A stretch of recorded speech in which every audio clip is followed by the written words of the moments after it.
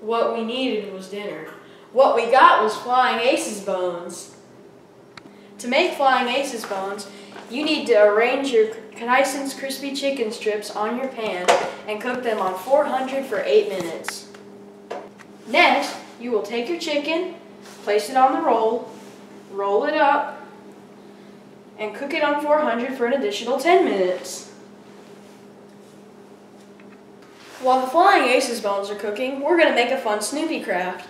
First, you need to cut out one white circle, then cut out 2 black ears. Then you simply glue the black ears to the white circle. Now we're ready to draw on Snoopy's face. Here we go.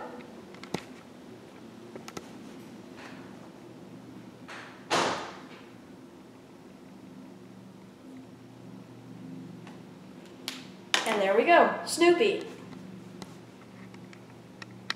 Now you're going to need another piece of white foam. You want to make sure it's like a rectangle and glue it together. Then glue it back to the back of Snoopy.